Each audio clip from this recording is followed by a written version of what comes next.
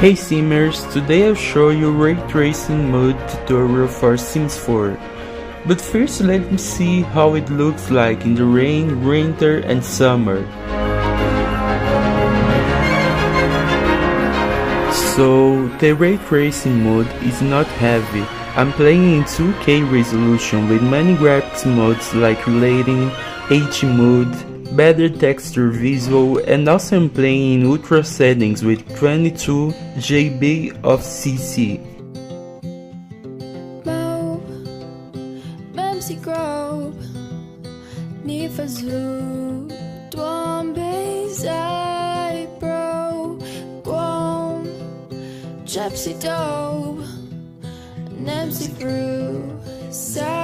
Also, the Sims I'm showing is Chanel Oberlin from Spring Kings and Chucky, two horror stories projects that I'm working on the Sims 4.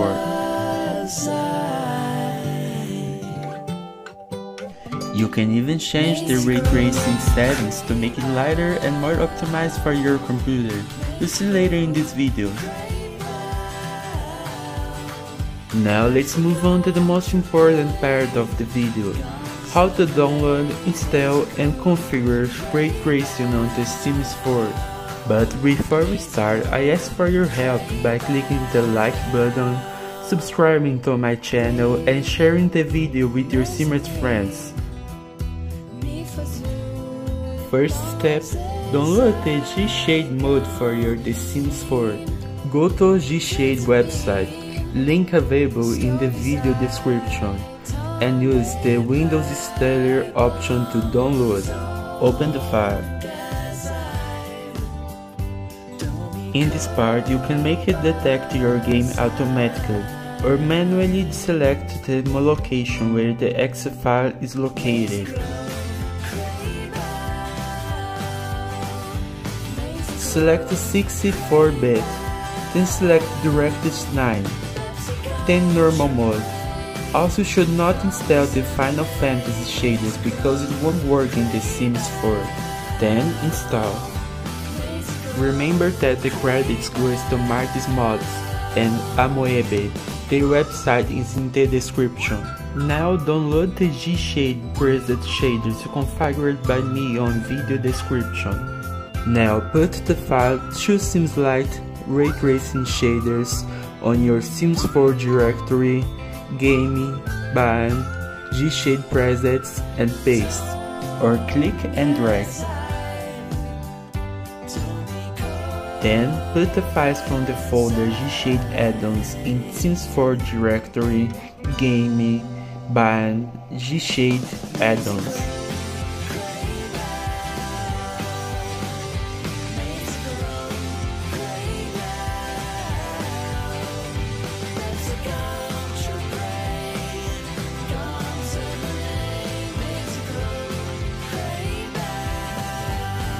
Now open the Gshade program, then go to Tools, Launch Converter. Now select the folder where is located the shader preset. It's your Sims 4 directory, Gaming, Ban, Gshade presets. And then now you go to Installations and select Update presets. So now the installation is completed. Let's see it working in the game.